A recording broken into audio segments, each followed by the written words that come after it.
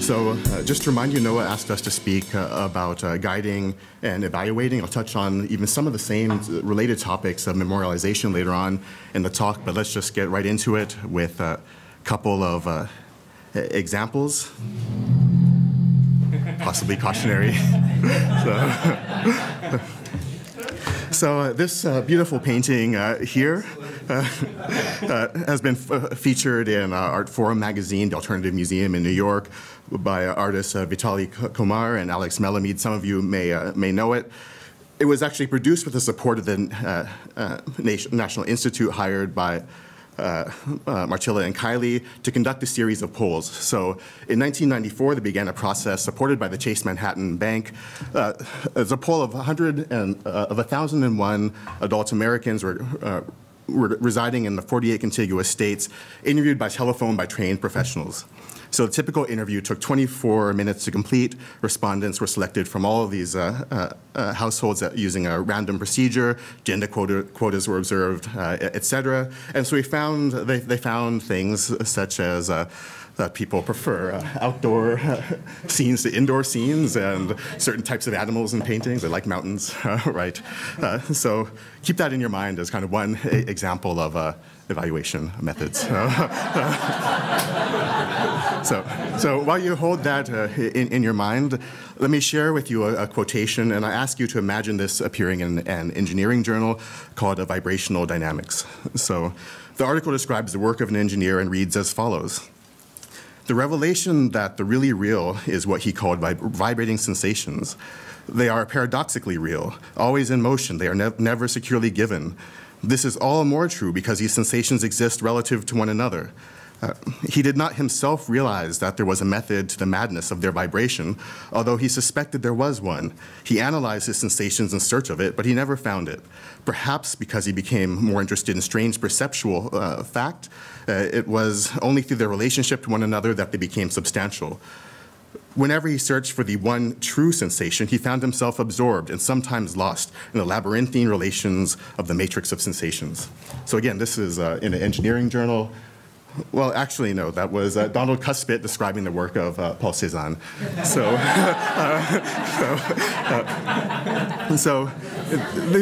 These examples are worst cases in a particular kind of sense. And it's in the sense that if we were to display the painting as it's displayable as an interesting conceptual artwork, right? But as an earnest example of artistic excellence in contemporary painting, obviously it's not going to be shown in the same museums.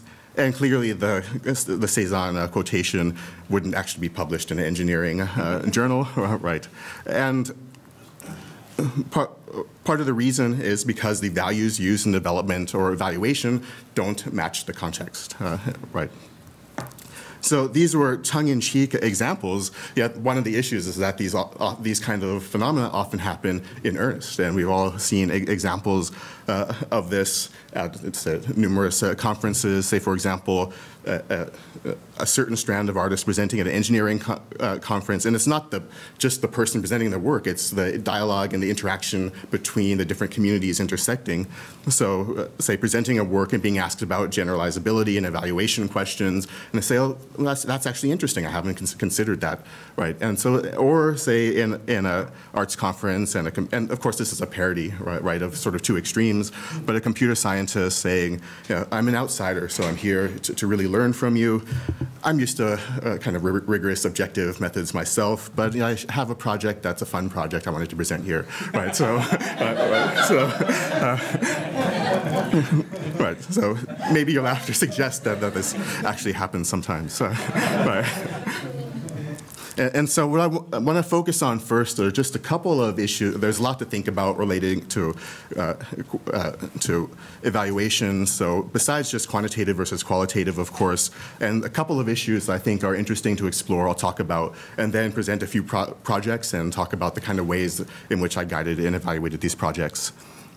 So the first is kind of cultural critique. Noah asked me to talk some about close reading, which I won't do much of. I think in some ways is akin to a kind of critique practice in the arts and a kind of evaluation methods in technology research. And on the other hand, is this issue of creating culture or culture building, inventing things that, say, the society hasn't necessarily demanded if we want to take a kind of social determinist perspective, or serving needs, say, eliciting the needs of users and trying to serve those needs. And so let's just start with example. This is Meehan's well-known tailspin, right? Henry the squirrel was thirsty. He walked over to the riverbank where his good friend Bill Bird was sitting. He slipped and fell in the river. Gravity drowned.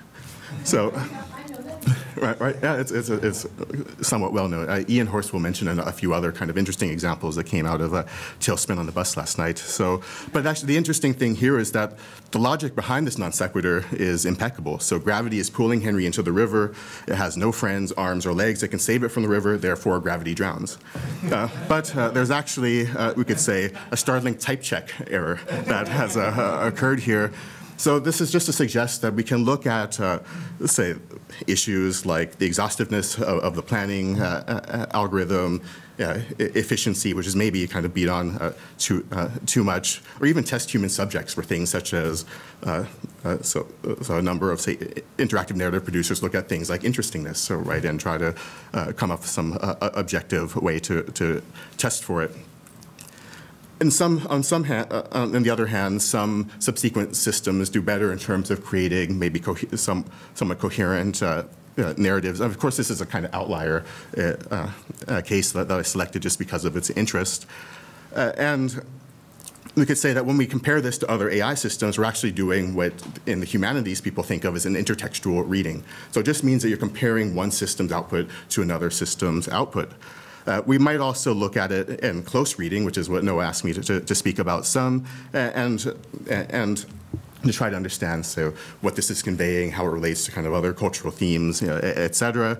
But we might also look at it, say, another kind of middle-of-the-road approach might be from cognitive science. So people like George Lakoff, Mark Turner, and others who look for, say, families of metaphor. And you might say, is this a kind of trite metaphor that's been used before? Is this a well-known metaphor? Is it based on an embodied image schema, motor sensory experience?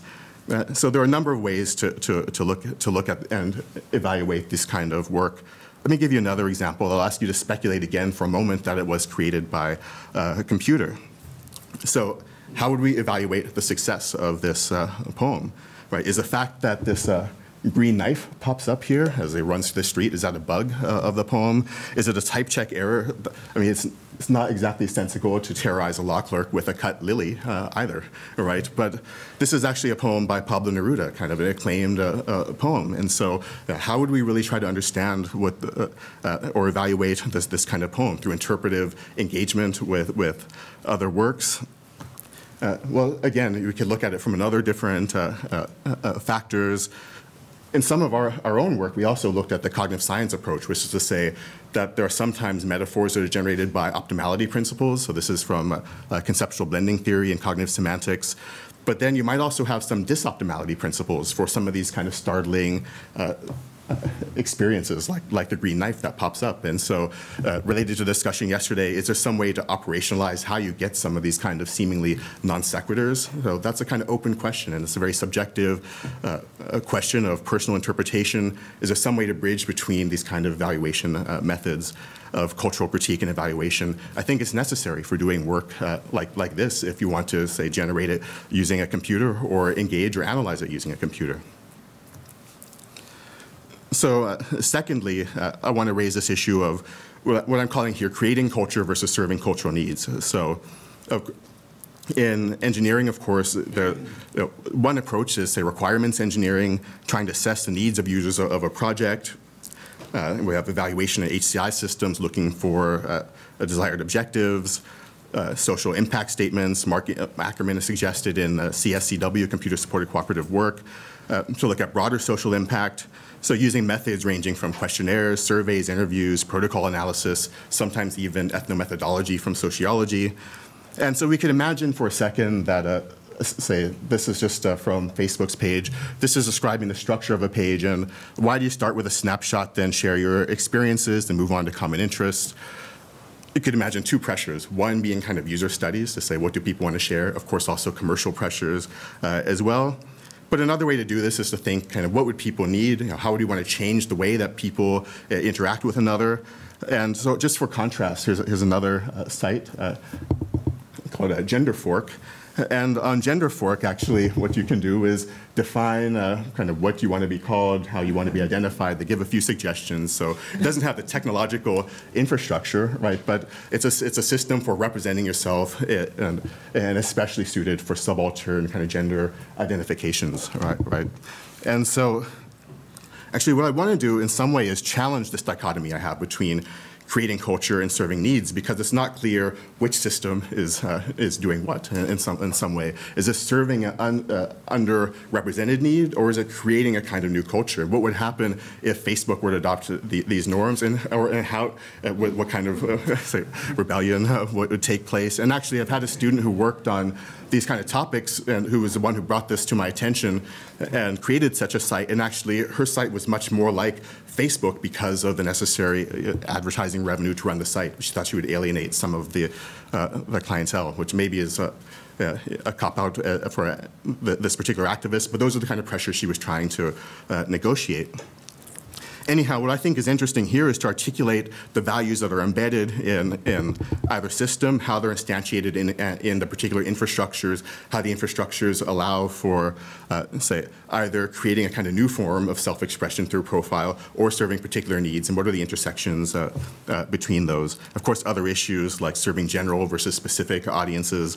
And so, anyway, these are the kind of issues that I'm interested in grappling with. So how do you, because when you're interested in topics like empowerment, you want to, say, build culture. Sometimes it's not only to serve kind of existing needs that might build in them some pre-existing inequities, right? So it's a kind of challenge. So I'll talk about a couple of different projects that I've done and explain some of the challenges that I've had with this and some of the processes we've used. So Nick mentioned my Griot platform for building interactive narratives, and then more recently, Advanced Identity Representation Project, which is an NSF-supported project. I won't go into the detail of the Griot system, but just suffice to say that we've separated out a kind of semantics layer to think about how ideas are combined, say the conceptual metadata behind videos, blend those together, and then compose different videos or generate text as well. And then we have a separate client level which presents this. And one project that we built using this AI system was the Living Liberia Fabric project. So this project was in relationship with Truth and Reconciliation Commission of Liberia. Right, the most famous Truth and Reconciliation Commission was the one in South Africa, of course, but Liberia's was in some way modeled on that process. Just for a bit of background, right, the country of Liberia was never formally colonized, right? So it was established in 1847 by a group of freeborn African Americans, but actually repatriated by the American Colonization Society. So although it was never formally colonized, it was kind of post-slavery. This group of African Americans were sent there, who essentially became the elite group within Liberia. And so that set in motion a kind of hierarchical system of exclusion and privilege within the country that's led, the short version, to several civil wars. The most recent civil war ended in 2003, and so one of the suggestions was to memorialize the Civil War. So I had a colleague at Georgia Tech who works in this area, had a bunch of videos and an archive, but didn't do any kind of really digital media artwork, and I thought it was a worthy project, and I thought, okay, I'll lead my students for a year to see what kind of interesting interactive narrative we can come up with this content. So it was challenging because my students weren't international affairs students, and so we spent about half of the year just talking to people. So the process, and so this is focusing on the guiding aspect of Noah's question. So first we did historical background research. We did a review of peace museums. We looked at there's actually a theory of peace museums and conflict studies. We did some traditional user analyses, so semi-structured clinical interviews. So we met with diaspora Liberians within the Atlanta area. Scenario-based design, like some people have mentioned here. We did needs assessment, stakeholder analysis, requirements assessment. So we went through some of these kind of standard steps in HCI, iterative prototyping.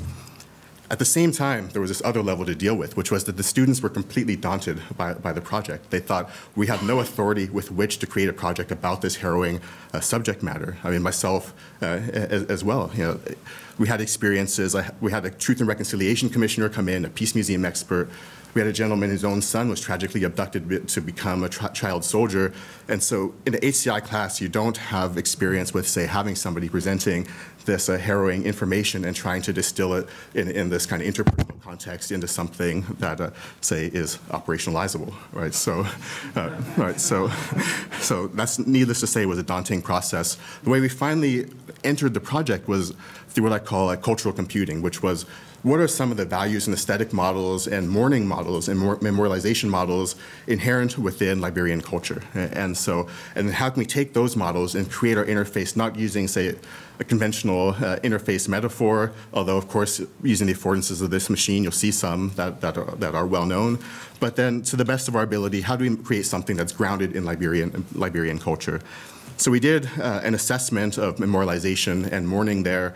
So typical things like leaving flowers, so those aren't things that people do. The typical things, say in this context, it's not what people do there. They come together to a mat in the middle of the community. And so the idea of this fabric came out of this idea of this mat.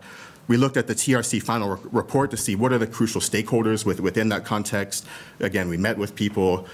And again, one of the kind of things you don't learn in the HCI class is that although we conducted these semi-structured interviews, afterwards people called us to the side and said, although in this discussion we were quite open, actually those people there are the people who poisoned the salt of these people here. And so actually we don't listen to what this person said, listen to what I say, because they're actually the root of the atrocity. But there are 14 different ethno-linguistic groups in Liberia, and so unlike pointing to apartheid, there's no way to tease out the cause of blame here. So all these tangled kind of human issues. So I had a couple of groups. One of the groups looked at traditional forms of memorialization and stakeholder groups. The other group looked at the TRC's final report, because we didn't just want to be a kind of mouthpiece for the TRC. We wanted to critically engage their perspectives as well. So long story short, finally we took all of that knowledge and then thought about, okay, what are the crucial themes that have emerged? What are the crucial stakeholder groups? And it's it's a reduction. I mean, it's like Mary Lou presented the model of creativity. You have to create some kind of model that you can use to implement. In this case, that model though came out of this process of talking to people and the long process that we talked about. So it's a kind of culturally situated model.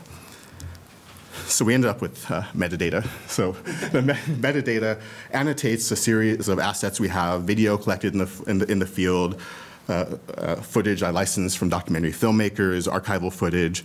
We have a few different levels. So a level of visual information, a level of structural information, and the kind of conceptual information like prominent themes, activism, empowerment, and stakeholder groups.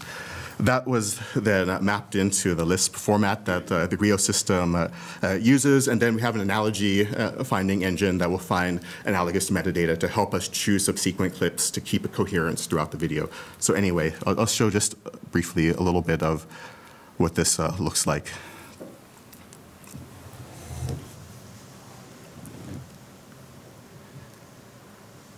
So initially, we'll have images representing the different stakeholder groups. So the text is generative, and then just to explain it, we'll have patterns that have different assets, potential assets within them that are related to the stakeholder group that's clicked. After we have the different patterns, we can select one image from within it, and then by analogy, we find the next best set of clips that will match the previous one. So we have variability, but we also try to ensure coherence throughout the narrative. And then customize the text according to those choices. They test us at the various hospitals and clinics, because in Liberia, at the early stage, you never know that you are leper or you're a TB patient. But once you go at a hospital, while doing your polio test, yes, you do your AIDS test, yes, you do your TB test, and you do your leprosy test. It will prevent the various diseases from killing our people.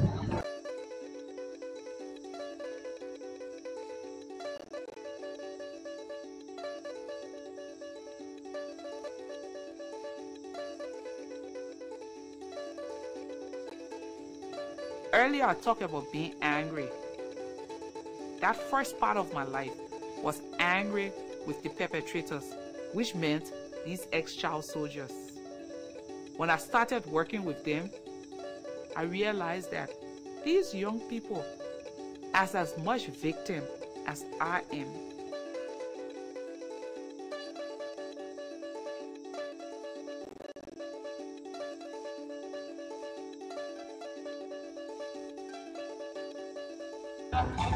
I want to send a greeting up to TRC. I'm in the 7th grade class. I want for TRC to help me with my education.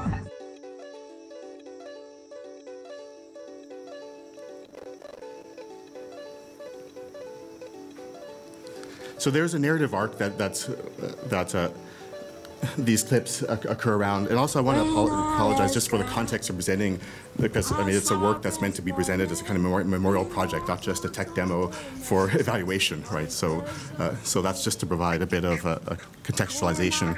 Just to fast forward it, there is a narrative arc to it. It moves towards more future-related, education-related, children-related initiatives in the future that came out of the kind of Peace Museum studies aspect of the work. Then I sing my soul, my Savior God, to thee.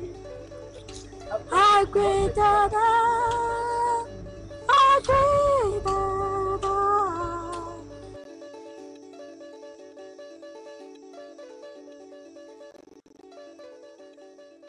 There was a theme that we kind of selected, the children that went throughout, but I included, like Ken mentioned the other day, also the challenge with the system, right?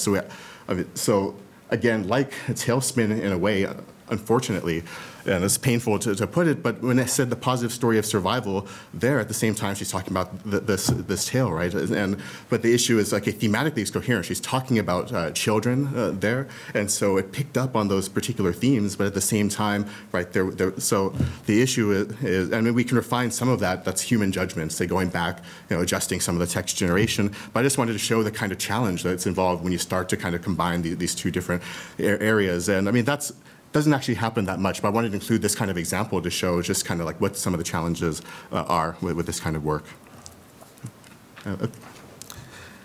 Okay, so I'm just about out of time, so maybe I'll just very briefly mention a second project. This is the Advanced Identity Representation Project. That's new models, toolkit and applications built on top of that to look at user representations across platforms and thinking about issues from a technical perspective that often come up in the humanities, changing your self-representation for different groups, how stereotyping or passing and similar issues exist in digital media, swapping between multiple identities, etc. And we can do things, for example, seed the system. So this is a generated category. We seeded it with a few different games and found kind of not groups people have signed up for, but groups that have emerged implicitly. So using point-wise mutual information, that's a way we can look for likelihood of co-occurring likes that people have. And so we find interesting information like that this is gamers. We selected a few different games like Minecraft, Civilization, and found when this person's network is hundreds of people, these gamers also tended to like a certain number of classical music composers, right? So it's discovering information about these groups that we didn't necessarily know, doing things then like comparing ourselves to these groups. This is a student comparing himself to the group he found, which are hipsters, and finding, okay, he doesn't actually overlap that much with the hipsters in his group. So you could say it's a tool for passing. And so just to, so really, without the abbreviation, to say really engage these kind of issues at a technical level. So we look at, so it's again, operationalizing some of these kind of issues. And what we've had to do, I want to just get to the point, which is the evaluation, which is, we had to try to understand, say, does this actually represent something like people? Is this some way that you can imagine what an identity looks like, what a group looks like? And so we had to do some evaluation work, and similarly with other systems, like a game, to create to try to understand phenomena of discrimination.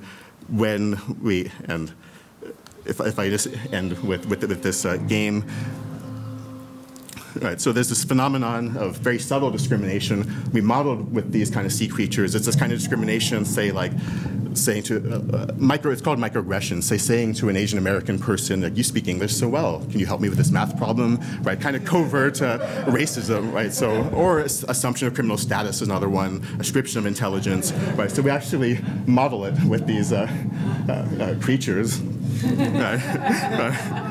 And then we try to understand, do people understand this? Who is aggressive? What was the scenario you just mentioned? We use that information to structure the narrative. We also use information about whether they're passing or not. We create the character based on their Facebook profile. We have a series of different microaggressions. And then finally, afterwards, we present the same scenario again. The different outcomes change depending on all of these different factors. There are different clinical ways people tend to respond to microaggression. We want people to better understand those different ways. And then finally, we show the same scenario again. Do people change the way that they saw it? We have a number of kind of tradition. Is it too didactic? Is it too evocative? So we're trying to really understand how it works. And there's a place where kind of radical pedagogy comes together with, in some way, with the kind of learning sciences aim of creating conceptual changes. So there's a natural match between the artistic aims and the kind of research aims. And in that sense, the kind of some traditional metrics actually made sense in a way that, say, some artists might resist for certain other kind of works. And so that's the nutshell version. All beyond this, we can seek. So this is what we did here: matching methods to values. We can also look for new methods to guide and evaluate the systems for hybrid goals. And so that's something we do in other projects. If you're interested in the project, we have an iOS version and a Flash version, so we can share some of the work in more depth later. Thank you.